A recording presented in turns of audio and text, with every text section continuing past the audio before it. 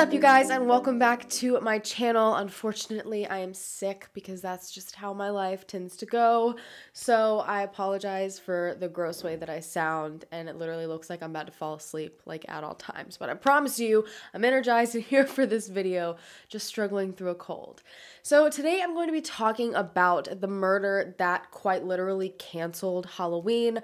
I had a video similar to this last year, and this is actually my most highly requested Halloween video. When I asked you guys to give me your suggestions, I think there were a couple thousand likes on this one particular case, and that was literally more than probably all the other suggestions combined.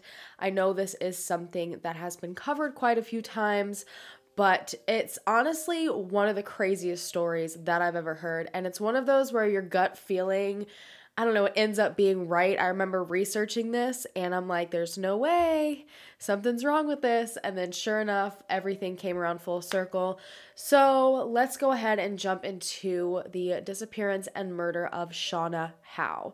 Shauna was 11 years old when she was abducted on October 27th, 1992 from Oil City, Pennsylvania.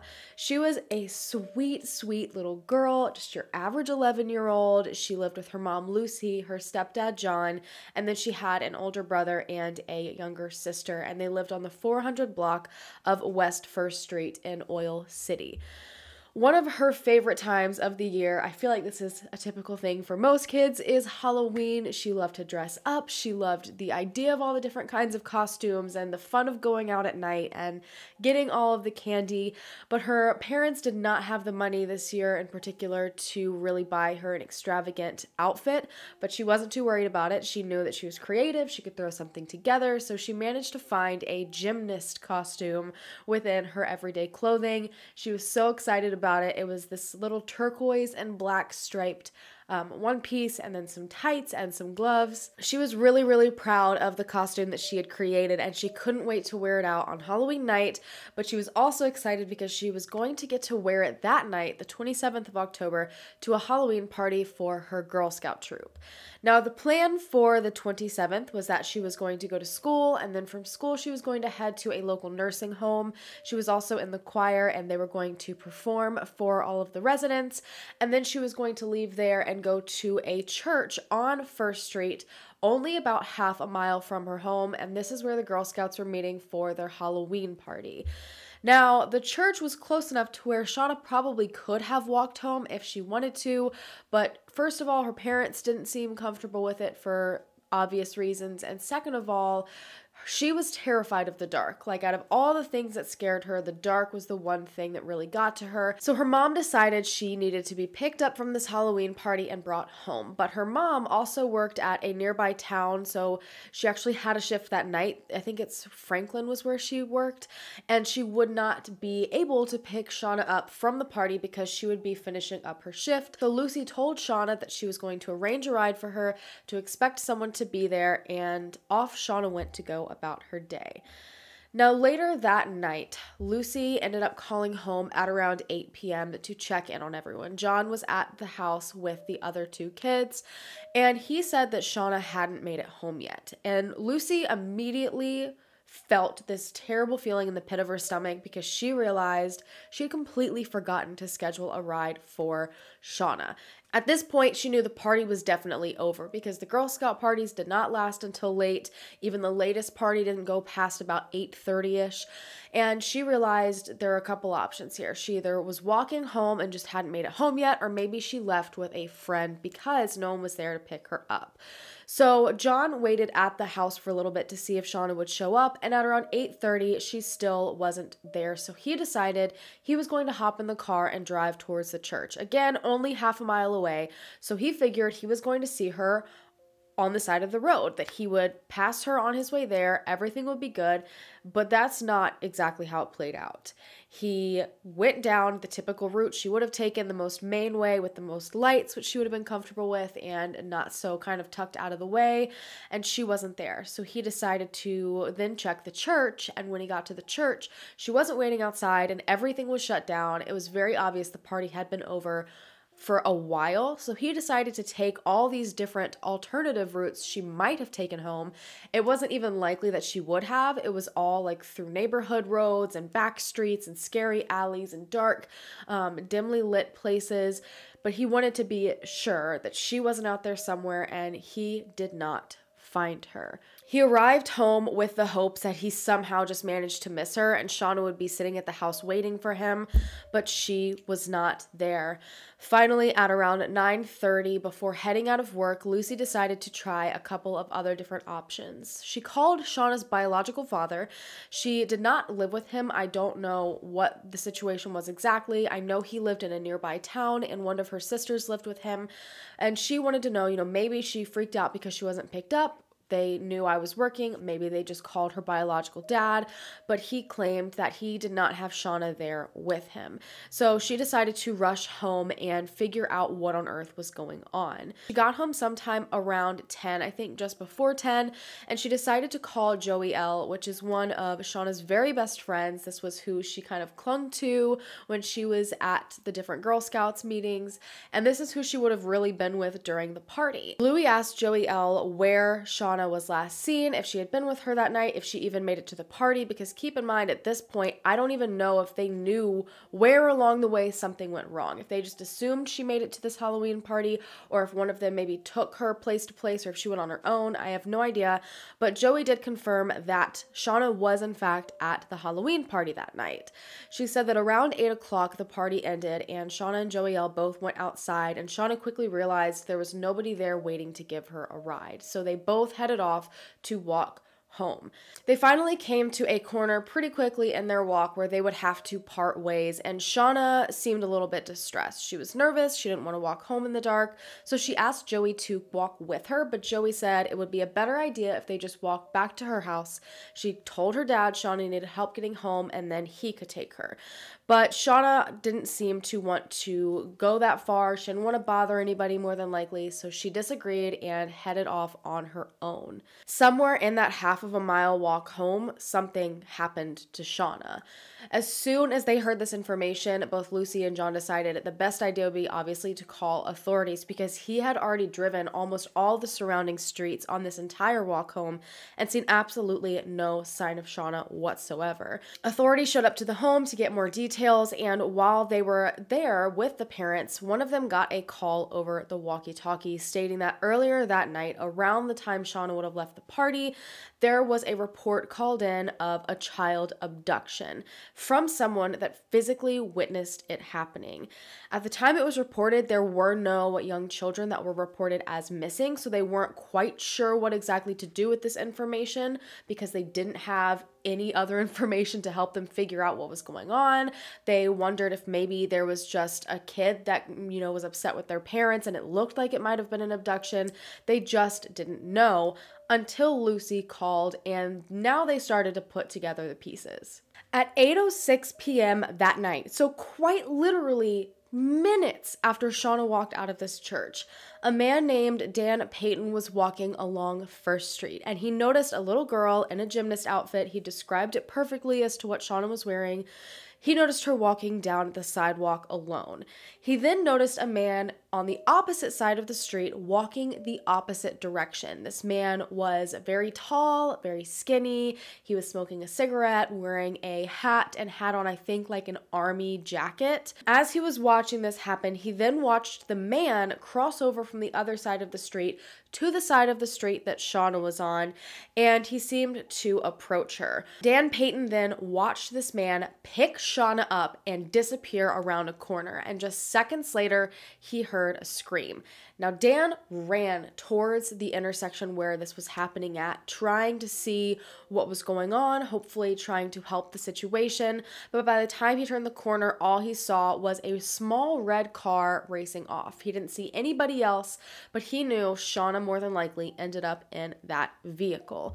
At this point, there are no cell phones. So he was kind of stuck with having to run around the entire neighborhood, knocking on doors, begging for someone to let him use the phone so he could call authorities. At this point, it was pretty much determined Shauna was the one that had in fact been abducted and seen thrown into this red car. Authorities set up roadblocks on all of the different ways in and out of Oil City. They wanted to speak with the different motorists passing by, make sure that they didn't see any red cars or see a car with Shauna in it. They also decided to inform police stations and I think a 100-mile radius of Shauna's disappearance, just in case they saw a small red car. Over 30 officers went out to do grid pattern searches in the area she was last seen. They thoroughly checked the intersection she was taken at. They thoroughly checked all around the church, the entire area, and they went door to door asking if anyone had seen or heard anything. Because it was late at night, people likely were quieting down at home. To cover all their bases, they decided to still contact Shauna's biological father in case this had been some sort of mix-up, but they were able to fully confirm that he did not have Shauna. At this point, we're talking about 92. They ended up keeping Shauna's mom, Lucy, in the house because they were fully expecting a ransom phone call. This was pretty much what almost always happened when there was some sort of abduction, especially child abduction in this time period. So she couldn't even go out and help really look for her daughter because they needed her to be watching the phone. Shauna's extended family, however, came in and did everything they absolutely possibly could. They were helping in searches. They were organizing all kinds of different things. And by the next morning, the entire community had been made aware of the disappearance. And Lucy says she remembered looking out the window and seeing hundreds and hundreds of people gathered in the front yard, and they were all there to search for her daughter. While searches continued for Shauna, authorities fully canceled Halloween. Completely canceled it. Halloween to them was just another opportunity that another innocent child could be snatched out of the total darkness. Shauna's uncle led a pretty large search group that searched a massive, massive area. When I was reading up on this and seeing the stretches of miles that he was searching with his different, groups that were helping him, I was absolutely astounded. They pretty much left no stone unturned.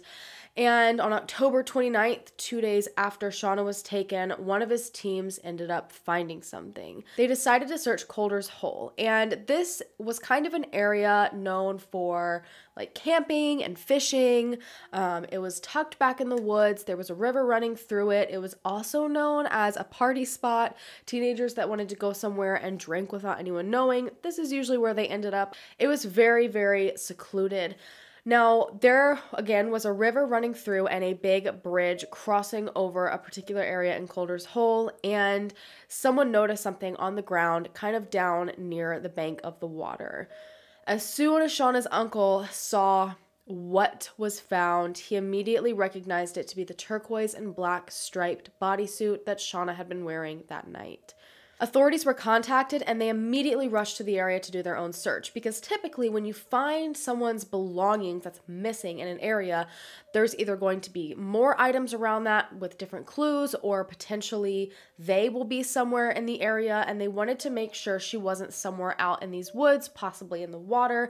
So they searched extensively all over this entire area, but this ended up being the only item that they found. They rushed the bodysuit off to the lab. They knew it had at least been over there overnight because it felt damp, as if it had kind of been sitting in the dew in the morning. And what they ended up finding on this bodysuit was huge. There was evidence left behind on it from a sexual assault, and there was enough for them to create a DNA profile. So they had a full DNA sample of whoever abducted Shauna. This was huge because if they found a match, they had their abductor. They had some sort of answers. But the next day, Shauna's case ended up changing from just a missing persons case, child abduction, to a homicide investigation. It was the 30th of October, the day before Halloween, and a man that was camping in the area, the same area that this bodysuit had been found, he noticed something near the water. I don't know if he was walking on the bridge or if he was walking down by the water, but he saw a little girl's body, I believe, face down. It was Shauna. and she was only 500 yards from where her bodysuit had just been found the day before. She was again face down, wearing shorts, socks that did not belong to her. Her shirt was on backwards and inside out, and authorities were shocked and confused, and the entire town was devastated. This entire area not only had been thoroughly searched by authorities, but Shauna's uncle had already searched the entire area as well. They didn't find anything the day before. There was no way, if her body had been there 500 yards away from this bodysuit, literally less than 24 hours prior, they would have missed it. But that wasn't the only thing that was found that they would have expected to see the day before.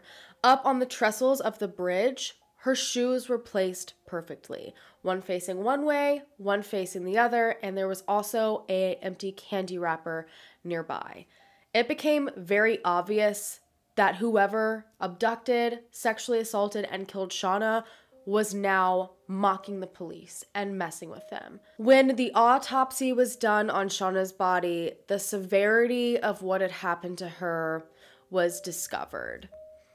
She had a shoe print on her cheek, as if she had been kicked or her head had been pushed down to the ground by someone. She had been sexually assaulted, and evidence of this was taken from multiple locations on her body. And the cause of death was a fall. Shauna had been pushed or kicked or thrown off of this bridge and had fallen 33 feet down to the rocky bank of this river. And she was alive when this happened. She wasn't killed and then thrown over. She was thrown over this bridge alive, and she had remained alive for possibly up to 30 minutes after this was done to her. Absolutely freaking barbaric. But they didn't find certain things that they were expecting to see, which made this that much more confusing. Shauna had absolutely no evidence on her to suggest she had been restrained at any point in time. There were no ligature marks at all on her wrists or her ankles. So whoever had her and had kept her for a couple of days had somehow managed to subdue her and keep her trapped without tying her up. The community was absolutely petrified. They, at this point, were fully on board with the fact that Halloween was fully canceled. But pranksters were just making this absolutely worse because they started to spray paint things like "You'll be next" onto different walls and things by the local elementary school, just further terrifying these poor young children. Parents came up with something they called Kid Watch, where they made sure the kids were safe at all times. If a parent couldn't walk with their child somewhere or something, another parent that could went with them. They made sure that all of the children walked in groups of, I believe, 3 or more. A lot of the parents armed their daughters with mace. This caused a lot of tension within the community because authorities felt like the parents were overdoing it. Arming your daughters with mace at a very young age, while yes, that could save their life, it could also cause a whole other slew of problems. People could get sprayed unnecessarily. I mean, one thing can lead to another, but parents refused to ever let anything like this happen to their children. The Rotary Club offered up a $500 reward, hoping that this would bring answers because Oil City had once been this big booming town, but the economy dropped and all the different trades that were huge for Oil City had kind of fizzled out, so a lot of people were living paycheck to paycheck, entirely struggling with money, so they believed money could be a huge motivator, but nothing really happened from this. Meanwhile, authorities brought out everything they had. They first started to look into the family because child abductions, as I've stated before, are typically done by family members. Stranger abductions are nowhere near as common as abductions by a loved one. DNA was taken from all of the males in the family, including her 12-year-old brother, because they knew DNA would be the one thing that could potentially match and solve this case. None of the family's DNA matched, so they were able to rule them out and move on. But there was a lot of speculation for a while on her uncle. People, I think, were just suspicious because he just so happened to lead the search party that found her different items and ended up finding the location of her body. This man was given absolute hell. Even after he was completely ruled out by DNA, there were still a lot of people that swore up and down that he was responsible. They then went to Shauna's school to see if there were any young boys there that maybe she had run-ins with, or maybe had a crush on her, was like the secret admirer that maybe would have wanted to attack her. But this ended up resulting in absolutely nothing. So they then moved on to pretty much any male ever that might have ever come in contact with her. Everyone from Girl Scouts was checked out. I'm talking every girl that had a brother in Girl Scouts, or, a father that was present at any point in time. Every single person was checked. DNA was taken. They were covering every base possible, but still absolutely no matches. The FBI began to assist in the case because authorities could not figure out what was going on. They knew that it had to be someone local for this person to know about Coulter's Hole, for them to just so happen to be on the street at night. They had set up all these roadblocks. Someone in the town had to have been the one responsible. And the FBI came up with a profile of this person. They claimed that the killer was likely a Caucasian male in their 20s, and they likely had a huge shift in behavior after the murder. This person may have quit their job, or suddenly gone on vacation, or maybe broken up with a girlfriend, or maybe started to drink more and take drugs. And they were asking the public to really think hard about anyone around them in the workplace or anywhere they frequented, and see if maybe someone they knew, some male, exhibited this kind of behavior right after Shauna's death. And soon, persons of interest started to pop up left and right. A lot of people believed it was a random place to be wandering in, and this man actually did drive a small car, but after taking his DNA and doing a full search of his vehicle, they were able to rule him out completely. Then a man named Michael was looked into because he lived only a few houses down from where Shauna was thought to have been taken, and there were a lot of people coming forward saying he was a very odd, very suspicious man.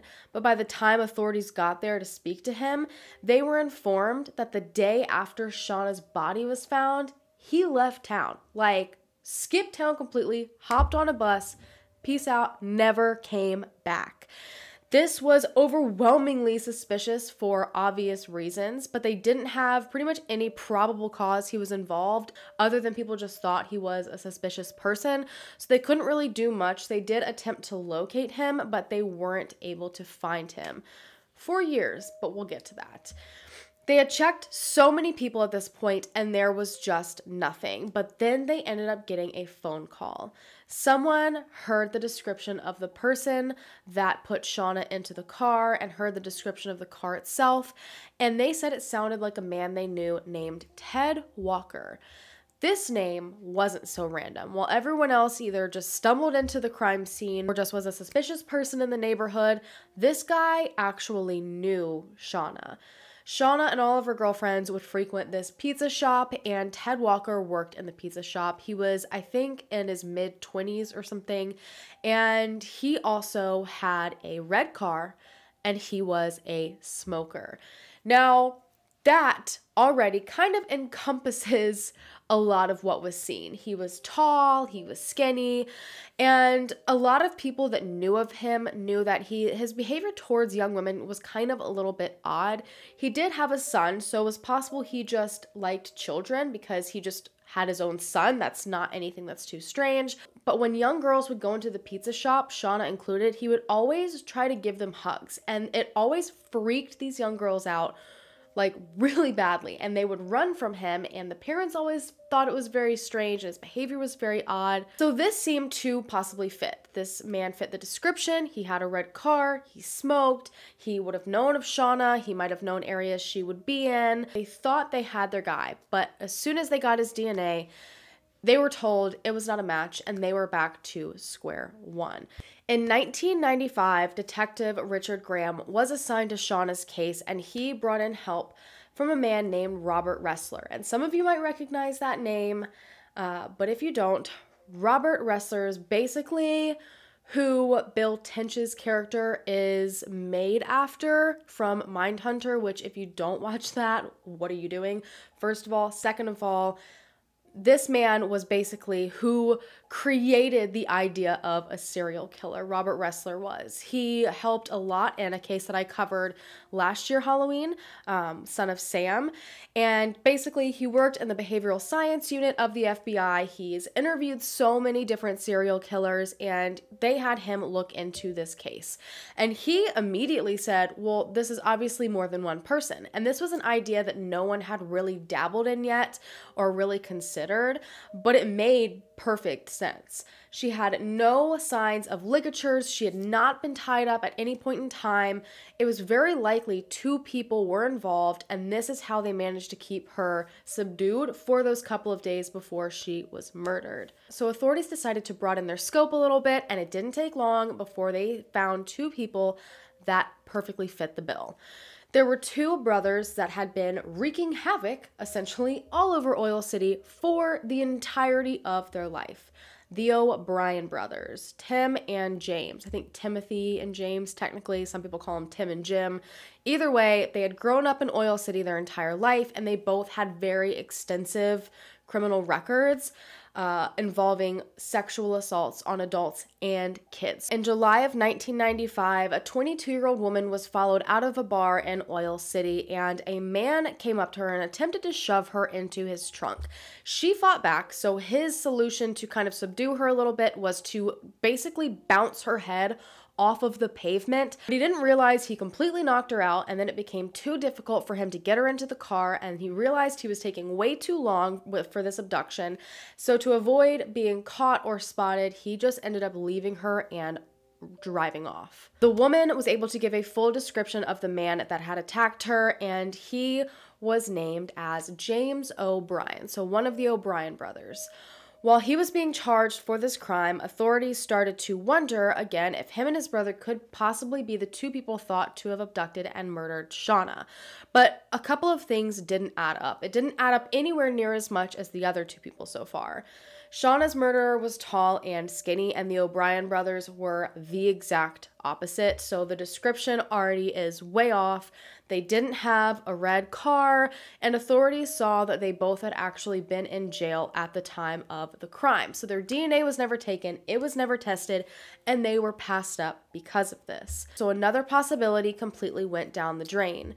But then in 1997, another abduction happened in the town, and it terrified everyone all over again. A 4-year-old girl was abducted while playing outside with her friends by a man dressed in all black. She had been dragged into the woods, and this is where her body was later found. It didn't take long for 17-year-old Nicholas Bowen of Oil City to panic and confess to authorities that he had done it. He had actually been a huge part in the search. He was there the entire time. He spoke to her family right afterwards. They wondered if maybe he was also responsible for Shauna's murder. So there were a couple issues with this as well. He would have been very, very young at the time she was murdered, but they took his DNA anyway, and it ended up not being a match. So again, everything completely failed. Authorities had nothing, and with each year that passed, Halloween was a reminder that Shauna's killer was still living in the community around other children, and there could be more potential victims. They, after canceling Halloween in '92, then implemented a rule where you could only trick-or-treat before dark. There was no trick-or-treating at all after dark. There was just too much of a risk involved. It took until the early 2000s for the craziest, most random circumstances to bring some answers. Detective Graham had been on the case at this point for quite some time, and as detective work goes, he was working other cases, and he ended up having to question Tim O'Brien. So yes, we're jumping back to the people that had been completely ruled out. Since Shauna was such a high-profile case in the area, most interviews with any male that ended up arrested in Oil City had some sort of questions about Shauna in it. They pretty much questioned any man that came in that was in the area at the time, could potentially fit the profile, and this was the exact same thing that happened in Tim's interview, and his behavior changed as soon as Shauna was brought up. Graham had asked him for a DNA sample. He was like, I know this is kind of a random thing to be talking about. This is a completely different case, but just to be sure, we want to take your DNA.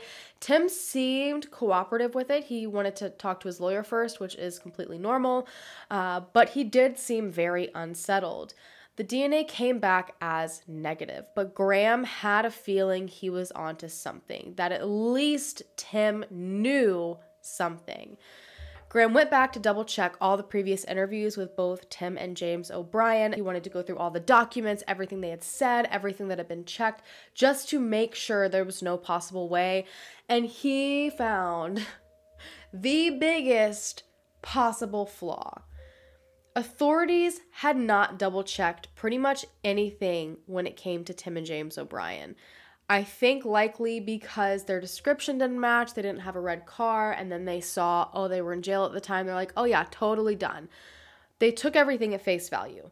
If they had checked, they would have seen that Tim and James were not in jail at the time of Shauna's murder. They had in fact been arrested, but they both had been released on bail. Graham at this point knew Tim's DNA didn't match, but what about James? So he immediately started the process to have James' DNA tested and compared to the killers, and he started to dig into more tips and information on both of the brothers. A witness then popped up. On January 9th, 2002, a former cellmate of Tim O'Brien's came forward and said that during the 9/11 lockdown, Tim confessed to killing Shauna. So this was huge because it was possible that maybe Tim wasn't the one that sexually assaulted Shauna, but there wasn't really a huge way to rule out that he had killed her at this point. And then by February, James' sample came back and it was a match. James' DNA matched the DNA from Shauna's sexual assault. Both men at this point were linked, but Graham still couldn't get past the fact that they were linked, but they didn't match the description. They were so far off of the description of whoever took Shauna, so he started to wonder if there was actually a third person involved as well. After sifting through endless documents, he was led back to Ted Walker. You guys, this is one of those times where, like I was saying before, your gut tells you something. And I kept saying when I was telling this story to my husband and, going over the case facts, I was like, something's so up with the O'Brien brothers and with Ted Walker. It's just too strange to me. There's no way they're not involved. And my jaw quite literally hit the floor when I saw how this came completely full circle. At the time of the murders, the brothers were living with Ted Walker. They knew Ted Walker. They helped him with different small jobs. Ted Walker had a red car, and there were even more flaws in all of Ted's paperwork. Graham discovered that essentially the same thing had happened. Nothing was double checked. Ted, again, did have a red car, but he told authorities it was not working, it was a project car, and it just stayed behind his house. But not a single officer went to check that the car actually didn't run. So there was a huge possibility the car was in full working condition. So authorities immediately went and grabbed Ted, and answers started to pour out. Ted claimed that the brothers were staying at his home with him and his young son, and they were all joking around one night about how incompetent Oil City police were and that they couldn't do their job. They, wanted to make a mockery of the police, essentially. So they formed this insane plan. They were going to kidnap a kid on Halloween in front of witnesses to ensure that someone called authorities. But they weren't going to do anything to this kid. They were just going to hold him for like 10, 15, 20-ish minutes until just long enough to watch authorities basically scramble and fail at their job. And then they were just going to drop the kid right back off, and they figured they'd never be caught because they thought Oil City police were essentially just idiots. The story fit, but there were still plenty of gaps, because how did it go from a joke to all of a sudden Shauna's actually being sexually assaulted and murdered? So they took Ted's story and let him go, but then the local fire department ended up getting a call the following day that Ted was seen out back of his house burning what appeared to be a mattress. Now, that is not the most suspect thing you've ever heard. On March 14th, 2002, Ted's home ended up being searched entirely, top to bottom. They clearly saw he was trying to get rid of some sort of evidence, and they wanted to see if there was anything else left, because while the DNA for James did in fact match the DNA that was found on Shauna, it only technically indicated a sexual assault, so it was going to be very difficult to form a case against James, and even a case against Tim would be even harder. And then Ted being involved, they wanted to get as much as they possibly could.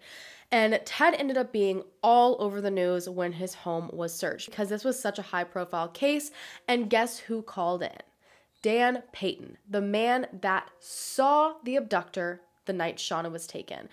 He called in and said, Ted is the guy that I saw that night. So again, they were able to fully link Ted. At this point, they decided to bring Ted in again, and he changed his story. And something else that had kind of been disregarded, I guess you could say, over the years was the fact that Ted had actually been brought in a handful of times. They spoke to him a few times, and every single time he changed his story. And I don't think it was ever anything super drastic, but like one detail would change here and then another one over here, and it would just flip-flop. And this time was no exception at all. He said that on the night of the 27th, he went out to a store to go grab a few items, and while he was in the store, he saw his own red car pass by with Tim and James in it. He said they didn't ask to use it, so he was angry and got in his own car and followed them to the intersection where Shauna ended up being abducted. He asked the brothers why on earth they were using his car, and they informed him it was because they decided to bump their plan up. They didn't want to wait till Halloween night anymore. They wanted to kidnap a child that night. And guess who happened to be walking down the road right there? Shauna Howe. Ted said he walked up to Shauna. He knew that she would kind of recognize him from the pizza shop. He asked her about Girl Scout cookies and then asked her for a hug, which she agreed to, and as soon as she did, he grabbed her and ran off to her. He then handed her to Tim, who had already pulled the seat forward in the car so he could easily throw her in the car, and they drove off. He said from there he went home, and the brothers showed up shortly after he did. He claimed to watch them take Shauna up the stairs, and then he started to cook dinner for his son, because he honestly believed they were just holding her for about 15 minutes and then they were going to release her. But then he started to hear screams coming from upstairs.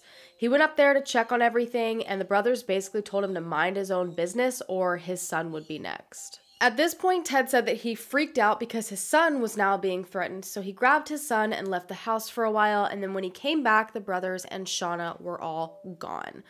On March 19th, James was informed that his DNA was a match, and they were wondering if he would just confess or what reaction he would show, but he pretty much denied absolutely any and all involvement and said there was no way it was an actual match. Now, authorities took quite a few years to gather the amount of evidence that they needed because they were really, again, worried because they didn't have a lot of physical evidence that they weren't going to be able to pin both Tim and James and Ted. During this time, while waiting to figure out this trial, Tim was convicted of 2 sex crimes, one on a 6-year-old girl and one on an 11-year-old boy. He was also diagnosed with antisocial personality disorder and was labeled a sexually violent offender. So they, again, just had a string of horrific crimes trailing them. Then finally on July 3rd, 2004, Tim and James were formally charged with the murder, rape, and kidnap of Shauna Howe. And the following day, Ted was arrested in connection to the crime as well. By the 5th, Ted had taken a deal, so literally 2 days later, that required him to testify against Tim and James, and it would stick him with 3rd-degree murder instead of 1st or 2nd, preventing a whole bunch of different kinds of sentencing that he wanted absolutely no part in. The trial ended up being moved out of county because it was so incredibly high profile, and it was decided that Tim, who was 39 at the time, James, that was 33 at the time, they would be tried together, but Ted, who was 46, would be tried separately. Ted testified against Tim and James like he was supposed to in accordance to his plea deal, but again, he changed his story, which really messed things up. This time, Ted claimed that he came home and the brothers had already arrived after they abducted Shauna. And this meant that he was saying he didn't actually physically see the men bring Shauna into the house. He said that his son just said they brought someone in with them. This took away a huge piece of the puzzle, essentially, and prosecutors were pissed. And then there was the defense. So Tim and James' defense claimed that Ted was actually the one responsible for all of this. Like, completely pushed everything off on Ted. They said that it was his car that had been used. You know, he was already admitting that Shauna was in his house. But this was very hard to prove because a little bit of physical evidence they did have pointed straight to James, but they even said they had an explanation for this as well. James claimed he had been out that day with a woman named Heather, and he brought her home that night, and they had sex. And he said if Shauna had been on the bed they had had sex on, there could have been some sort of transfer. But the prosecution immediately shot this down, saying, "No, James, sorry to break it to you, but you are the only person's DNA, the only other person that was found on Shauna. If, in fact, she had been assaulted by Ted, or Ted had really played a huge part in this, his DNA would have been found on her, but there was nothing." At this point, evidence is very strong against James, but there's still a lot kind of working against them when it came to pinning Tim for this crime. The prosecution at this point was mainly relying on the witness statement from the cellmate, but it turned out being proven that this cellmate had fabricated majority of the story, so Tim basically had nothing else to pin him to the crime. But then on the 26th of October, so I think like years ago as of yesterday when you're seeing this, the jury ended up finding James and Tim guilty of second and third degree murder, kidnapping, conspiracy to commit kidnapping. Now, this made Ted angry because Ted thought they were essentially getting off super easy, which I agree, but I mean, evidence-wise, I'm honestly very pleased with what they were found guilty of. But he, at this point, thought he could essentially convince the jury that he wasn't guilty at all. He really believed he'd be found not guilty, so he tried to withdraw his plea deal to hopefully give himself a shot at being found not guilty, but this was denied, and he ended up being sentenced 20 to 40 years in prison. These men will not get out. They were given consecutive sentences just in case any law possibly changed that might affect their sentencing and how long they're in prison. The judge said what they did was basically overkill and completely showed a total lack of caring of another human being's life. They threw an 11-year-old girl over a 33-foot bridge and just let her lay there till she died. She wasn't even dead yet. Now, after this, the community was still really shaken up. I've actually seen comments from a lot of you guys that are from this area, and you've talked about how Halloween was canceled where you lived. But finally, in August 2008, the town kind of went back to normal. A little girl that lived on the same street Shauna had, but she was not alive at the time that any of this happened, she did a presentation and a petition asking that the town go back to original Halloween. The rule be taken down that prevented them from trick-or-treating after dark. So after 16 years of a nighttime trick-or-treating ban, the kids were finally able to go out and trick-or-treat normally in 2008. And this was, I think, a huge step of healing for the community. This is just the craziest case to me for so many different reasons. I've already said a million times, this is one of those where, you trust your gut, but it's also one where you see how suspicious someone can be, but then they end up not even being responsible at all. My first thought when I heard that someone fled the whole entire town the day after a body was found is that that person has to be responsible, but they ended up finding that man, I think like states away in jail, and his DNA didn't match. They have no idea why he ran, but despite how suspicious it looked, he ended up not being responsible. There are just so many different lessons in this case to learn. Keep your kids safe on Halloween. Do not let them walk alone in the dark. You never know.